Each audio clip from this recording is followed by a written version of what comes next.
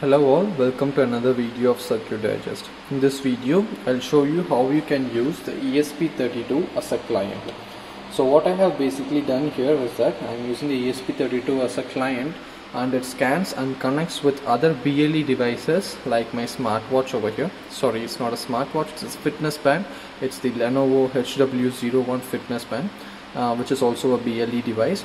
So what we actually do is, we have programmed the ESP32 to be a client, and it will always be scanning for my fitness band over here.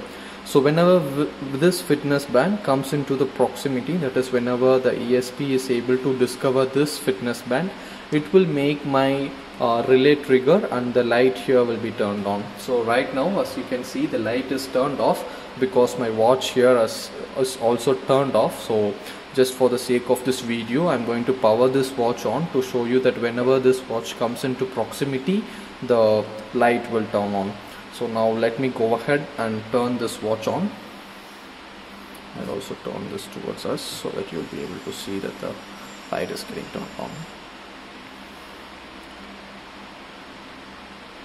So the watch is turned on. There is no Bluetooth symbol now, so it is now connected. So initially, if you have noticed that there was no Bluetooth symbol, but after turning on, it immediately paired with the ESP32 device and the light here just got turned on.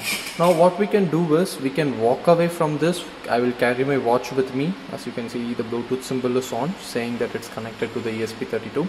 So I will just walk away from this setup until this Bluetooth symbol gets disconnected, so that the light gets turned off.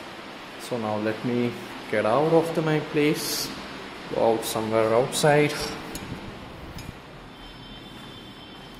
and you can see the watch is still connected. It is still connected. Let me try moving away a bit more. Okay, now the connection has been disconnected. So you can see the connection is disconnected. So let me place my watch here and walk back in to check if the light has turned off. So as you can see, the light is turned off now. So this means that the Bluetooth device has got out of the range. Now let me go ahead and carry my watch again and bring it here.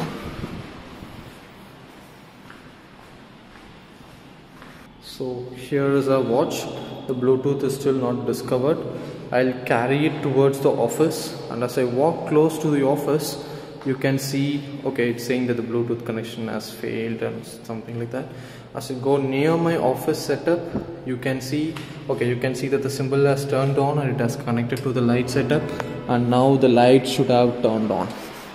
So here we are, the light is turned on again. Okay, I'll show you again. So let me turn off the watch.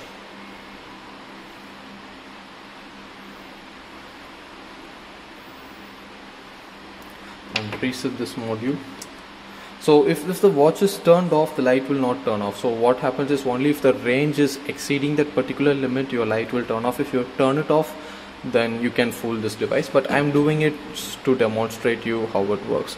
So again, I'll turn my watch on to show you that as soon as I turn it on, you can notice that there will be no Bluetooth connection. Once the connection is established, the light will turn on. I'm turning on my watch. Okay, here we go. As soon as it turns on, it connects to the Bluetooth, the light turns on.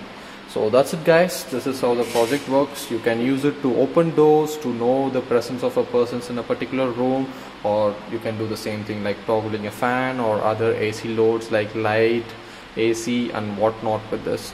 So that's it guys, hope you like the project. If yes, give it a like, and please like, share and subscribe, that would be awesome, and I'll see you in next video. Thank you, have a great day.